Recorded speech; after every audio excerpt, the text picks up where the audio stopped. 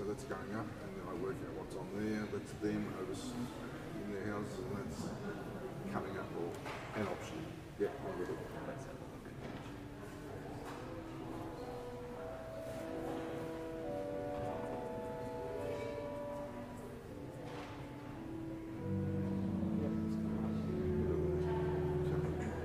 One step at a time. One thing I will just I'll do next time is sort of be chatting about the public knowing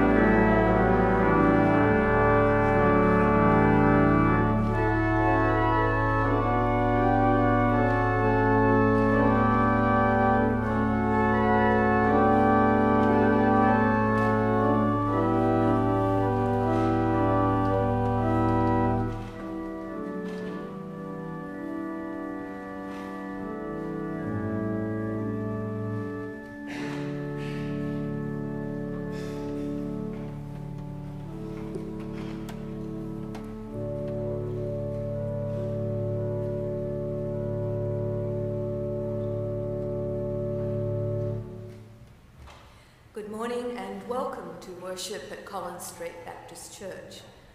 Welcome to those who are here sitting on those pews and to those of you who are watching online. The psalmist invites us, sing to God's name, play hymns. God rides the clouds, send up a song.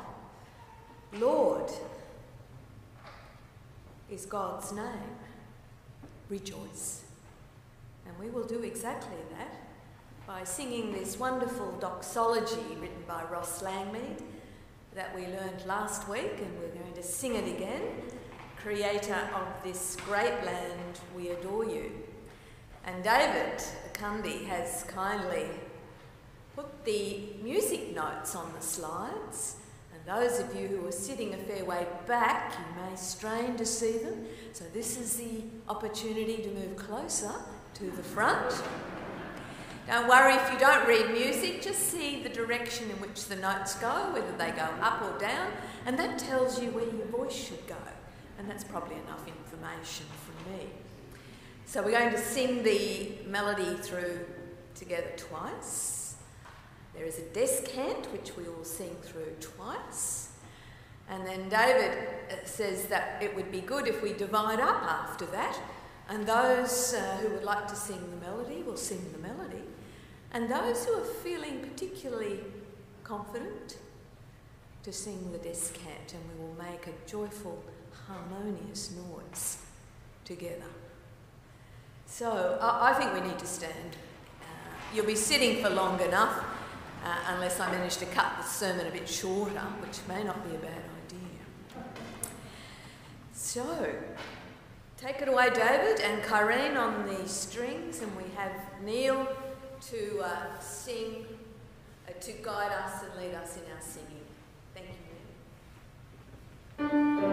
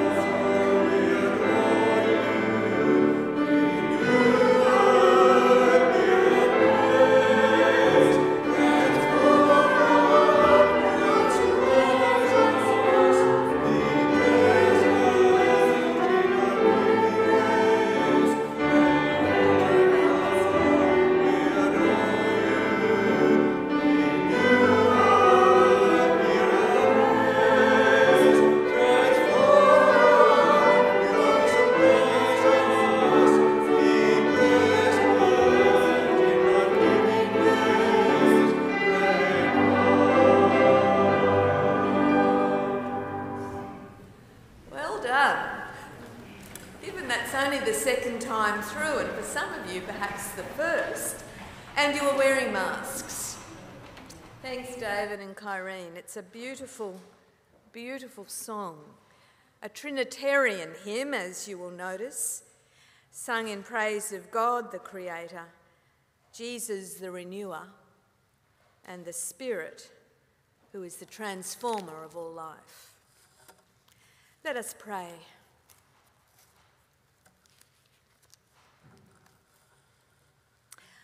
I pray using a prayer based on Psalm 68, the psalm for today, written by Jim Cotter in his book on the Psalms. We praise you, O God, for your power, for the way of Jesus Christ. Like your people of old, we delight in you, glad of the home and the land which you give us, which you put in our hands to care for. We sing to you, O God, we sing praise to your name. We give you the glory in the midst of our desert, for you come with living water to dry and thirsty ground. Let us see you again as you come to us. You came contracted to the span of a child, helpless in the arms of his mother, compassionate in bearing while pinned to a cross, taking the trampling of blood deep in the heart of your being, breaking the barrier of death to new and glorious life. And so we fall silent, O God, before the mystery of love, this renouncing of power familiar so long, this reversal of power that none can defeat, this wonder we can scarcely believe. We praise you, O God. Amen.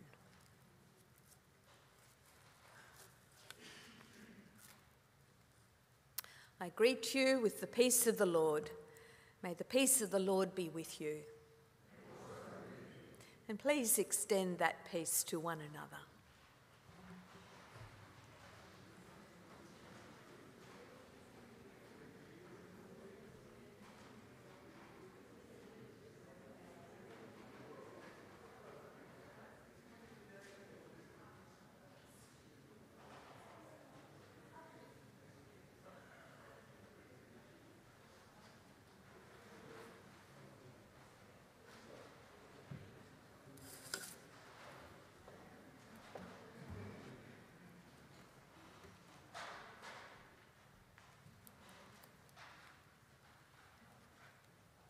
Good morning, everyone.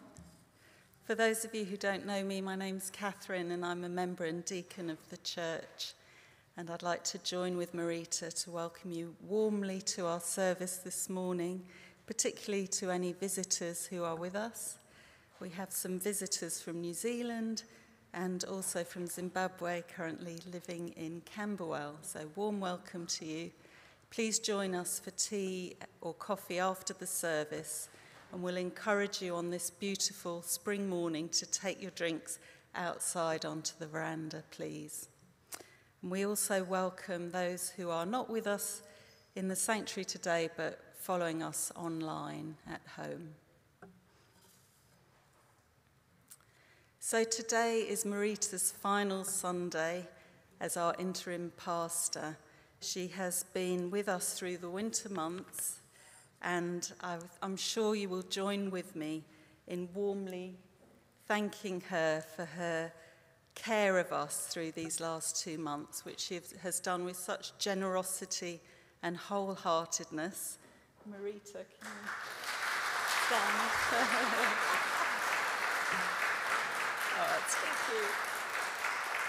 Thank you, Marita. I feel she's really shown us how to be with the church, and thank you, and we wish you well as you return to the pews from next Sunday. So our pastor Simon will be back next week. He's actually travelling back today, arrives back in Melbourne this evening, all being well, and we'll be straight back into it. You may remember there's a group of city centre Baptist pastors who've been meeting regularly for years, and they have their meeting Monday and Tuesday this week. So I hope the jet lag will be kind to Simon as he goes straight back to that. And next Sunday we'll have a service of communion, which is fitting to welcome him back. We turn now to our offering. Many of you give online, and we're grateful for that. We also have 2 offering bowls at the top of the aisles there if you want to contribute to those at the end of the service. But let's pray together. Generous God, all things were created through you, and in you all things exist. We turn to you this morning and ask that you accept the gifts we offer now. Our money, our time, our brokenness, our hope, our risking, our lives. Bless and transform all that we offer and all that we hold back, that new life may be ours to celebrate and share. In Jesus' name, amen.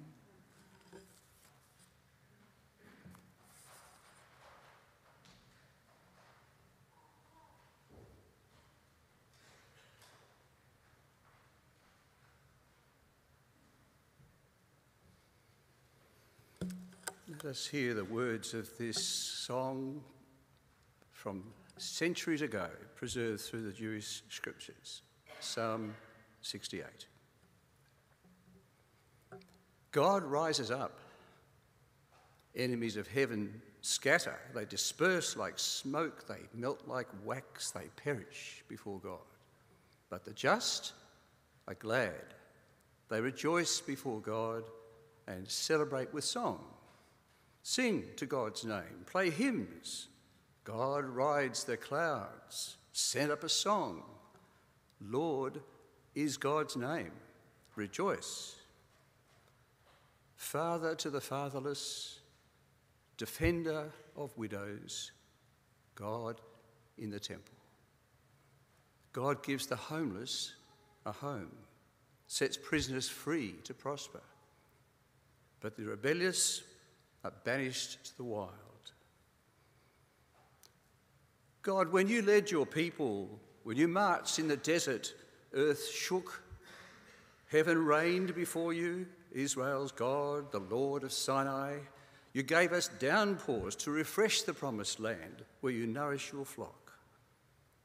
Gracious God, you strengthen the weak. God speaks a word, a company of women spreads the good news, kings and their armies run and flee.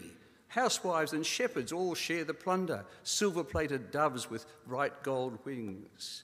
The almighty blew kings about like snow on Mount Zalmon. Bless the Lord each day, who carries our burdens, who keeps us alive, our God who saves our escape from death. People watched the procession as you marched into your house, my Lord, my sovereign God, singers at the head, musicians at the rear, between them women striking tambourines. Use your strength, God, as you did for us in the past, from your house above Jerusalem. May rulers bring you gifts, rulers of earth, sing to God, make music for the Lord, who rides the clouds, whose voice is thunder. Acknowledge the power of God, who governs Israel, whose strength is in the storm clouds. You inspire wonder in your temple, God of Israel, as you fill your people with power and might. Blessed be God.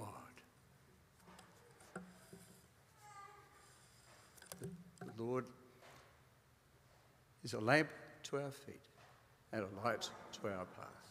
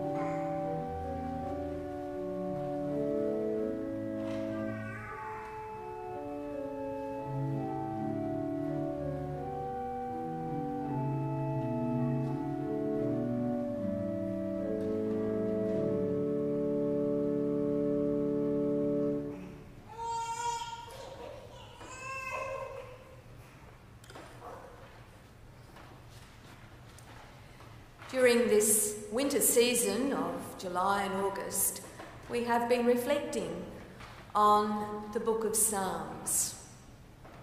The book of Psalms is a treasure trove, as you well know, and a central resource for praise.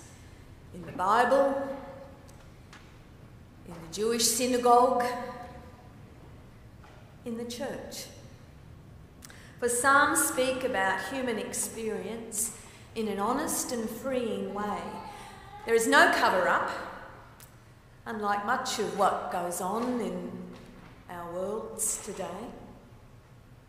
As the wonderful biblical scholar Walter Brueggemann writes, the Psalms assure us that when we pray and worship, we do not have to deny the deepness of our own human pilgrimage, but to submit it openly and trustingly in passionate speech addressed to the Holy One.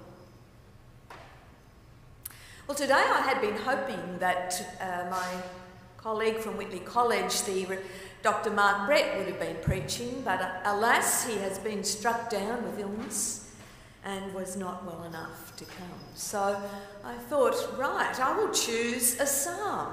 Which one will I choose? And some of us remember hearing Sean speaking a few weeks ago about how inspiration led him to choose Psalm 40. It was a great story, Sean. We still remember it. And the U2 concert. I read a few psalms through, and this one leapt out at me. Why? Quite simply, because there are lots of references to women and allusions to women. And women don't always get a good Guernsey in the scriptures. In a patriarchal world, we don't always learn the names of women. Women are there in the background, essential, of course, to the whole of life.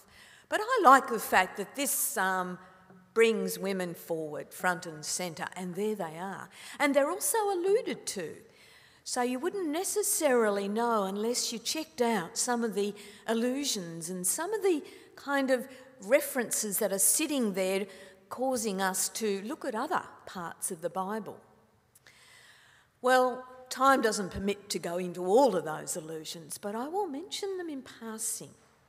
We have references to the widows and the orphans, the homeless and the prisoners, the widows, the women spreading the word, housewives and shepherds sharing in the plunder, women playing their tambourines in the procession to the temple.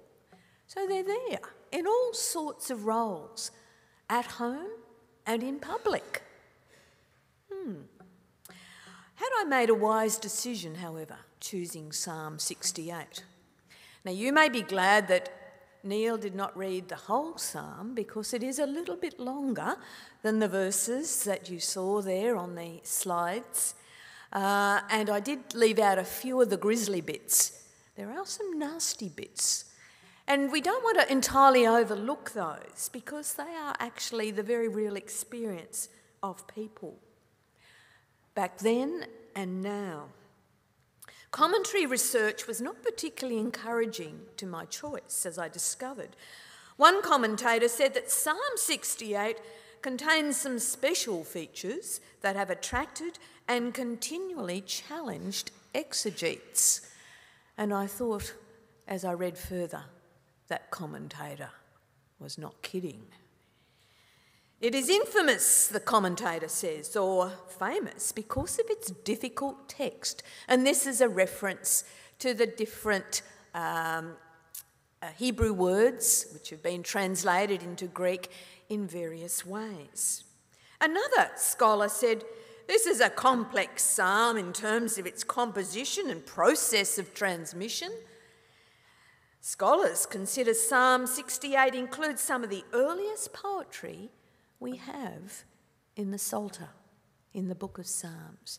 In other words, it goes back a long way and it's put together over perhaps hundreds of years into the form that we have in our scriptures today, drawing upon the different experiences of the people of God throughout their journeys, throughout their pilgrimage throughout their life, their lives of faith. There are rare words, elusive language, shifting styles. It contains traditions that go back a long way, well before the temple in Jerusalem, before King David, back before the time of exile. But it clearly includes references to that time in Jerusalem and then during exile and after exile. So it's a snapshot, if you like, of a very long story, which is really perhaps better suited to the big screen. I think a film could have been made out of this, or perhaps it already has, of the kind of Lord of the Rings type, with its mythic, poetic proportions. Anyhow, I persisted in my reading and research. I left out the particularly gruelling, violent bits on purpose, even though we know they act like a refrain throughout the whole of the psalm. How is God known in the psalm? So many appellations, so many descriptors. The father of the fatherless, the defender of the widows, the one who shelters the homeless and who sets the prisoners free, who led the people through the wilderness, who sent rain, who nourished the flock and strengthened the weak, who carries our burdens each day, who keeps us alive, who saves, who puts down the mighty, and on it goes. That's reason enough, isn't it, for choosing this psalm? And it does warrant further examination. It was a psalm likely sung at many festivals, celebrating God as King and God as Deliverer, celebrating God's providence. It's a song or a psalm used in a procession, hence the reference to the musical instruments and the women beating their tambourines. There are different names for God in the Hebrew that are used in this psalm, translated as we do, but names like Elohim, Yahweh, and the abbreviated version, Yah. Lord of all is also used.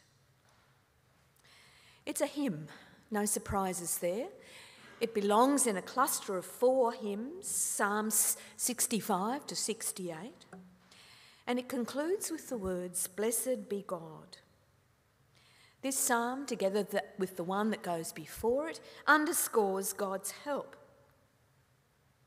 And the one that comes after it, together with this psalm, really underlines a theology of the poor. These psalms praise Yahweh the Lord for his help and kindness, that God rules the depths of the sea where the poor are found, that the righteous poor stand at God's side. They are not accursed, as some traditions would have had it. And there are definite allusions to Psalm 68 in the New Testament, because we know this was the Bible of the early Christians. The Old Testament, the Psalms, front and centre in their worship, before they had access, as we do, to the New Testament. Psalm 68's kind of made up of a lot of little bits, 4 big bits, or some scholars think 9 little bits. You can explore that further at home if you wish and do a bit of digging. But the psalm begins and ends with a summons to sing praise to God, the rider upon the clouds of heaven. And I think this kind of might suggest some of those amazing science fiction movies. The rider upon the clouds of heaven. What's that all about? We'll explore that in a moment. The poetry calls on God to bring about the utter downfall of the wicked, those who hate God and everything about God. And they are depicted as insubstantial, unstable, transitory, like smoke and melting wax. Arise, O God, let your enemies be scattered and your foes flee before you, are words we find early in this psalm. And they're words that are used in other parts of the Old Testament. They're used when the ark of the Lord sets out. Not Noah's ark, a different kind of ark. The ark, that sacred symbol of God's guidance and protection, that was taken or carried by the people on their journey through the wilderness, that which contained the Torah, the law of God, God's wisdom, God's guidance. Verse 4 underscores the motif of joy. The just are glad, they rejoice before God, and they celebrate with song. And the psalmist calls on the community to praise God, referring to God as the rider on the cloud rider, or some translators, the wilderness rider, signifying the presence of God with people, wherever they are, as they are on the move. To understand that allusion more clearly, we need to know something about the religious world of the ancient Near East, where the Canaanite god Baal was known as the storm god, the rider of the clouds, the fertility god who did battle with primeval forces to restore the earth's fertility, who gained victory and the right to kingship and royal residence.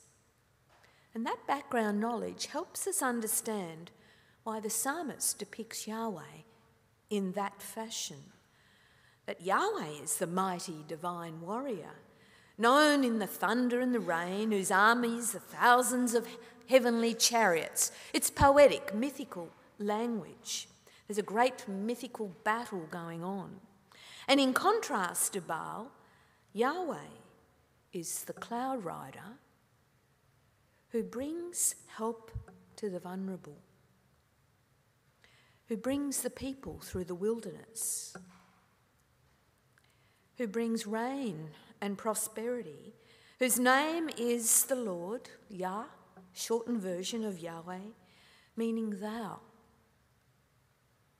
Hallelujah, thou. Praise the Lord. Hallelujah, thou. For this God is present with the people back then and the people now, enacting justice, leading to shelter those in need, in contrast to the desert that awaits the wicked. In a patriarchal world where widows and orphans were particularly vulnerable, where they found their security and their identity from their relationship to the males in their lives, woe betide them if those men let them down or died, abandoned them or abused them. But God, Yahweh, is the protector. It's very clear. The one who protects widows and orphans. I think these affirmations are very pertinent in our society. We're aware today that the move to legislate against coercive control, a move to have states across Australia have the same regulations and policies in this matter, has gained momentum. And this has been very necessary and a long time in coming. Sadly, too late for so many lives lost every week from domestic abuse. So many women killed. Coercive control is the common denominator of domestic or family abuse, whether or not that control escalates into physical violence, which sadly it often does. This coercive control robs its victims of their human agency, their capacity to live with freedom and independence, to live without fear of the consequences.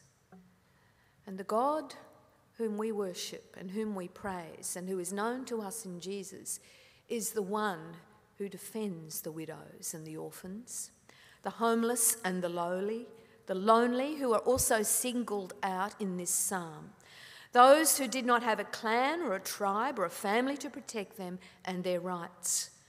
Today, refugees, asylum seekers, those whose family members have abused or abandoned them, young people living with disabilities, with mental health issues, all of these singled out as a particular object of God's loving care.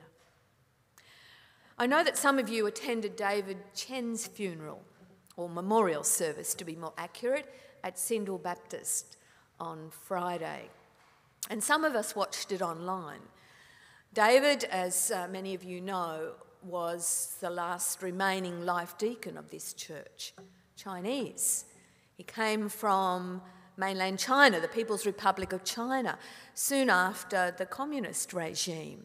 He had been studying medicine, and his studies were cut short as he moved to Hong Kong and then eventually came to Australia.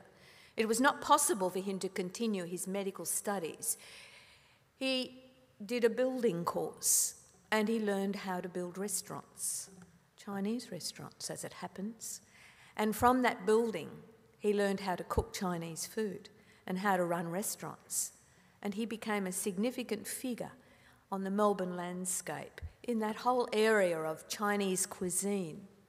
But not only that, David Chen was very generous with his money, his resources and his know-how, and he assisted many who came to this country from other places to get established, for he knew what it was like to be a foreigner in a foreign land. He was living out the affirmations of this psalm. A friend of the strangers in this land, because that is indeed what he had been. He was a JP for 46 years, whom the police often called on to help when they had detained a person in the police station for interview. He was a friend to many. I know he was a good friend to some of you here. I could go on in this psalm, but I'm not going to, not for too long anyway.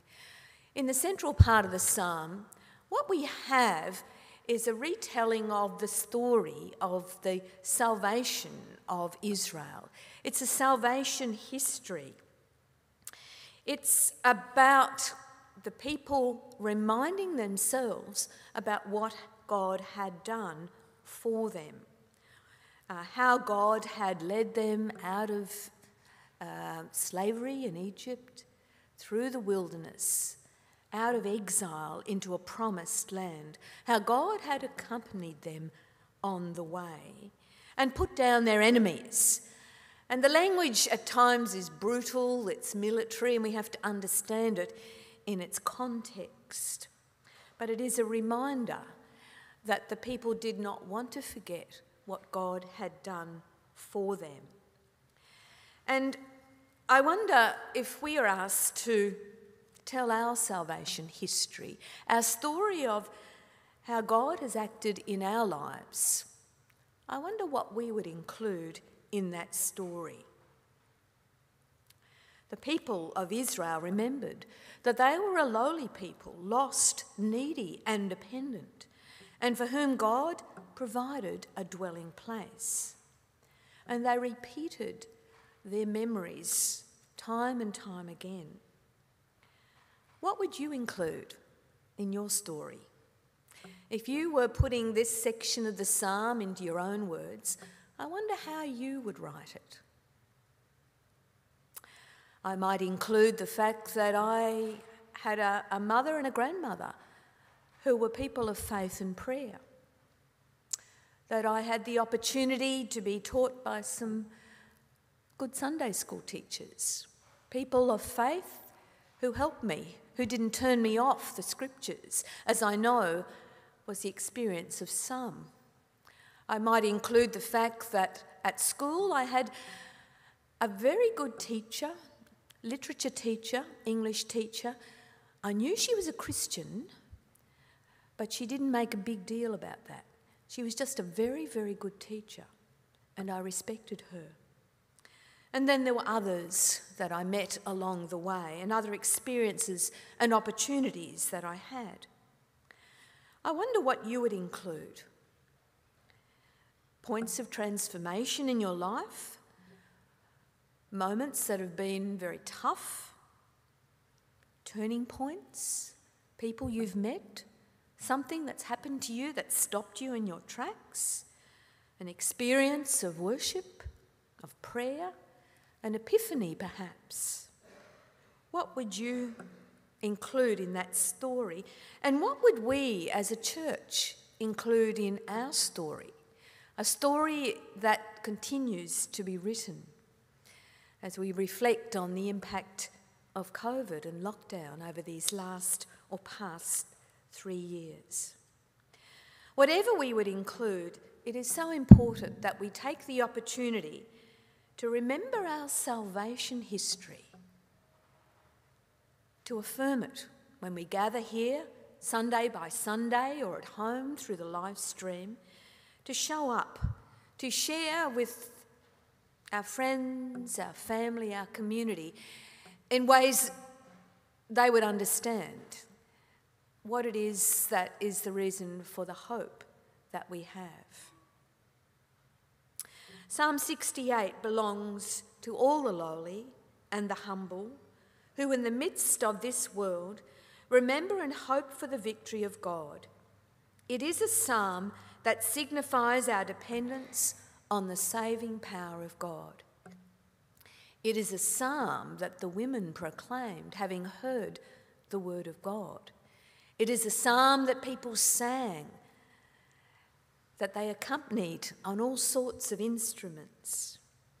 It is a psalm that speaks of the salvation of God, a song of salvation, if you like, which, as followers of Jesus, we know has been most fully expressed in his life, his death, and his resurrection. And so, together with the Apostle Paul, we may affirm these words from 1 Corinthians 15. Death has been swallowed up in victory. Where, O death, is your victory? Where, O death, is your sting? The sting of death is sin. The power of sin is the law. But thanks be to God who gives us victory through our Lord Jesus Christ. Amen.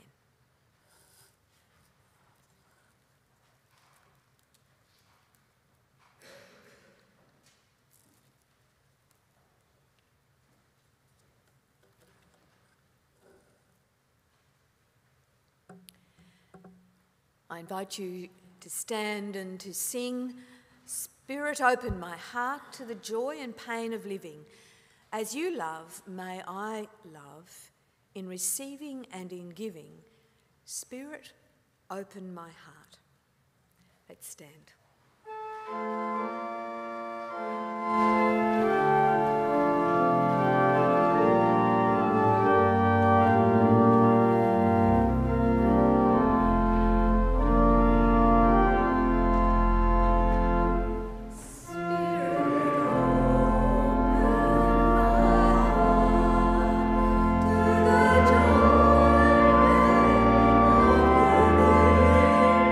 As you love me.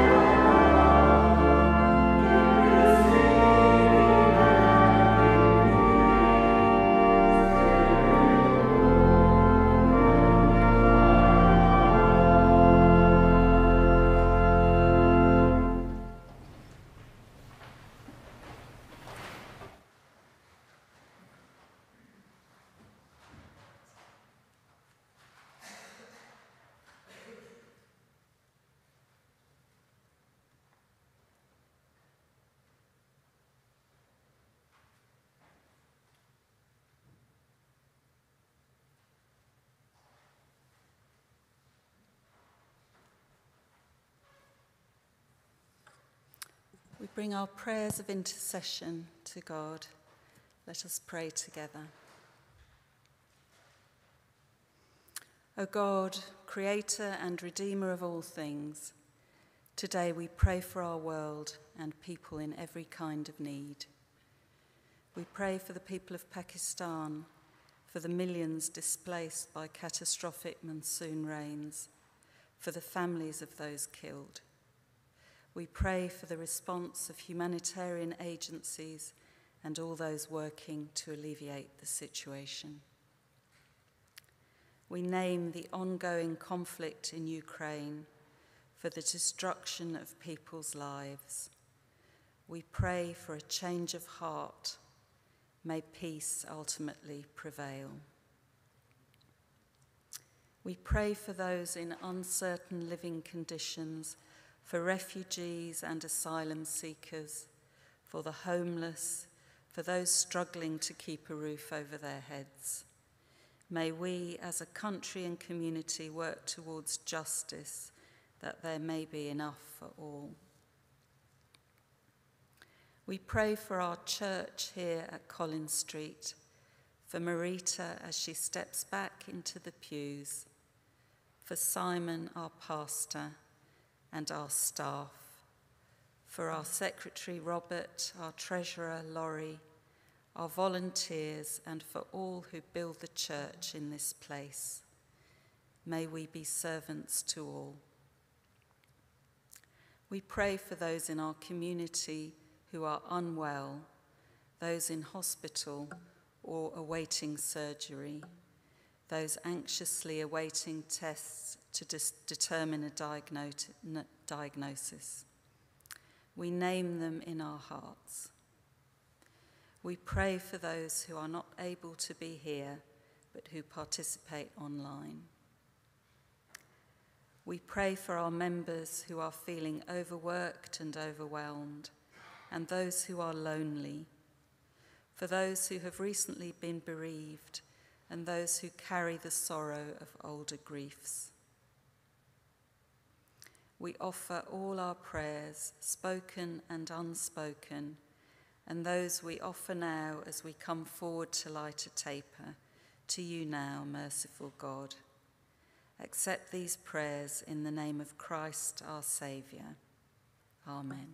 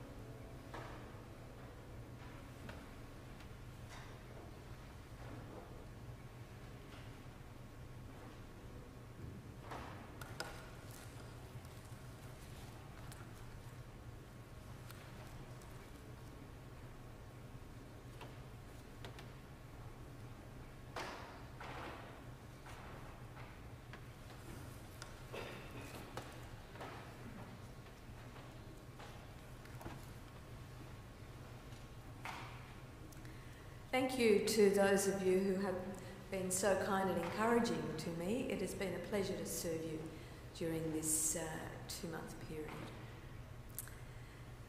We stand to sing our concluding hymn in a moment, but I would just like to remind you that we have this wonderful place for prayer down the front, and if you would like to come down to that place and to light a candle or to sit quietly, it is there for you.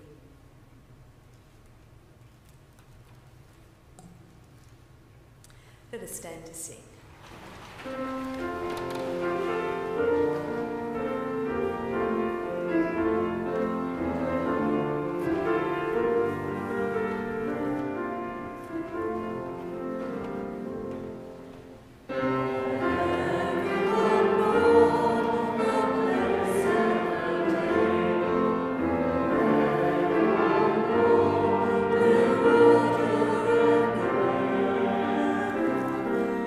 Shelter us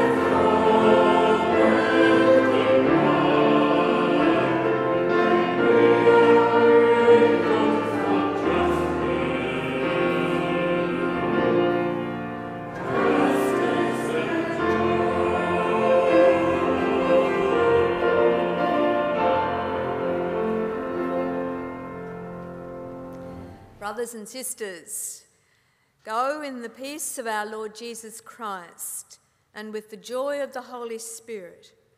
And may the God of salvation place a song on your lips and in your hearts that will carry you forward this day and for all the days that lie ahead. Amen.